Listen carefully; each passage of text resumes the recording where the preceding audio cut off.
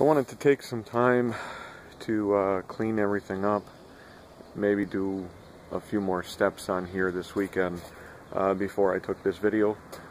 Unfortunately, the rain is coming and has actually already started a little bit, and it's going to rain all weekend long. So here's where I'm at, pretty much at a fairly decent stopping point, I think. The saw is indeed mounted in place. Shop Fox fence is on there, and by the way guys, that thing works amazing. I've actually got a layer of 3/4 inch particle board for my top. This is just a lock-in layer that butts up against the cabinets here so the top can't move, and it kind of helps thicken up the overhang so we can avoid any kind of sag. And then I had this 1/2 inch piece of MDF that the guy gave me with all the particle board. It's a little beat up and bruised, but for right now it'll work. As you can see, this corner's got a little bit of a ding. The corner down there is pretty much missing. And if you look at how shiny it looks, what I did is I used the same spray gun that I used to paint all the cabinets. I just dumped in some waterborne poly, and I just sprayed that on this top. I also sprayed it on the particle board top below. Again, this thing is going to sit outside, so under a tarp, yes, but we just want to make sure that indeed we do all that we can to protect it. So what is left is to get some 1x material to run an edge all the way along the sides here. I'm going to have to get some drawer slides at some point in time. I don't know when I'm going to be able to make that happen. Working on a very, very limited budget here, so I can't just run out and spend money like I'd love to. Got a switch in place. No, that is not the safety switch for the saw. Unfortunately, when I was installing the Shop Fox the very first time, well, that bar maybe kind of sort of fell and broke it.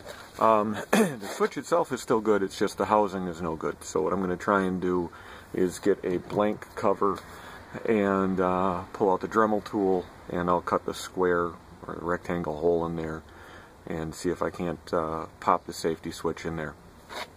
Got our wiring all in place. Try and get down in there. Just got to get a cover on that box back there. That is where all the main wiring will come in. From there it comes to our switch, and one wire of course goes back to engage the saw. We're going to run some conduit out this side, some conduit out this side, and we'll put an outlet down on that end. Oh, sorry about that, kind of fast. And an outlet down on that end.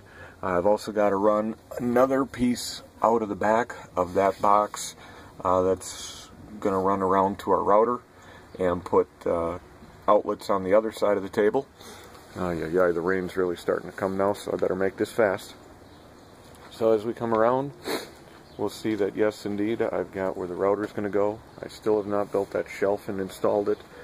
The reason that I have not put the shelf in yet is I'm concerned about the depth of the router, and I also want to put in a router lift. I'm thinking about ordering up the plans for one of those, or another gentleman that I've seen that I really liked what he did, shaving wood when he used an old table saw lift mechanism to do it.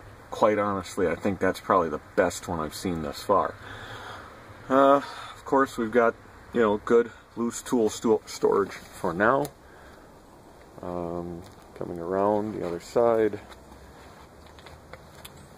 I've got the backer plate in here so that we kind of control the dust from the motor.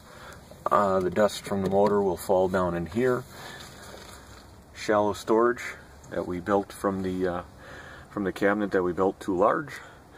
A little bit more storage in here. Again, I would have loved to have cleaned this thing up and made it all kind of sexy for you, but it's really starting to pick up on the rain right now, so I just couldn't. Here's that big old ding that I was talking about. Again, this is just a sacrificial top that's built to be removed as it gets beat up over time. Everything lines up with the saw in some kind of amazing twist of engineering. I was working with ideas of numbers. I didn't have an exact. I was guessing pretty darn close. I was shocked that it worked out so well. Yeah, I didn't think it would. And we got more storage here. The main outlet is in, twist lock outlet, so that as you plug it in, you've got to twist it, and that's that way you'll ensure that it won't fall out and you'll lose power and wonder why. There's the cord that I've made so far.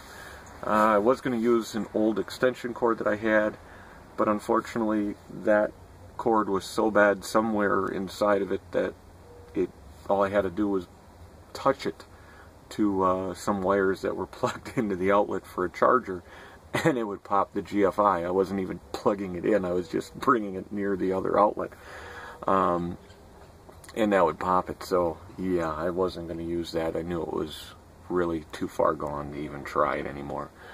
So gentlemen, that is my table saw stand for now. I've got some face frames to build, which are going to be interesting to do, considering most of you know my Kreg jig built its own legs and walked away on me. So I've got some ideas bouncing around in my head as to how we're going to accomplish that. If the rain ever does go away this weekend, maybe I'll go ahead and show you what my thoughts are on that. But there it is in all of its glory.